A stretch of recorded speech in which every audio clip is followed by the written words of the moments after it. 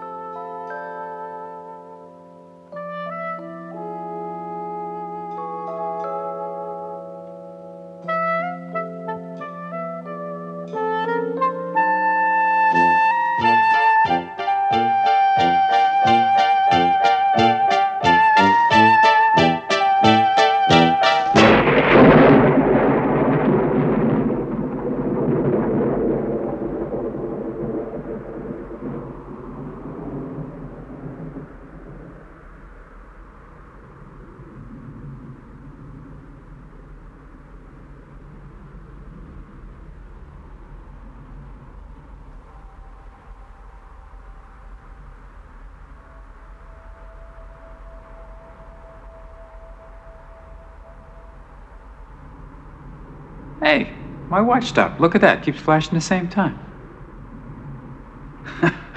I'm dreaming, huh?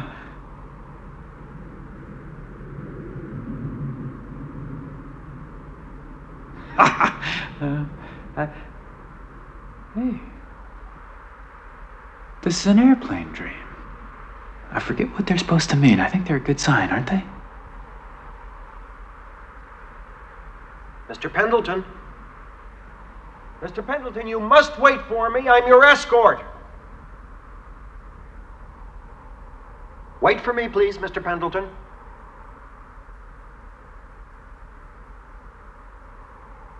The end of the line, Mr. Pendleton, please. Hi, how you doing? Hey, you want to hear a little music? You have to wait in line, Mr. Pendleton. What? This is my dream, isn't it? You mustn't get out of line, really. Chamberlain, Paul R. All right, I think I've brought the, I've escorted the final passenger. This manifest is complete. Hi. Mr. Pendleton, you cannot board before your turn. Yeah, well, I don't need a turn, because I'm not going to get on that thing. No, I don't think you understand. This is not your ultimate destination. This is a way station. That will take you to your ultimate destination. Yeah, well, I'm not going to my ultimate destination, so I'm just going to do a little run around here till I wake up. Mr. Pendleton, I'm afraid I haven't fully explained the basis on which this system is organized. The rules of this way station derive from your own. They are a product of your image and the image of those who share your image. And if you violate the rules, if you question the unifying principles, you violate... You want to see a trick? Let me show you this. I just do this once in a while to keep my abductor pollicus limber, so I don't have a lot of patter with it, but it's called a thumb palm. You want to feel that? That's perfectly solid 50-cent piece.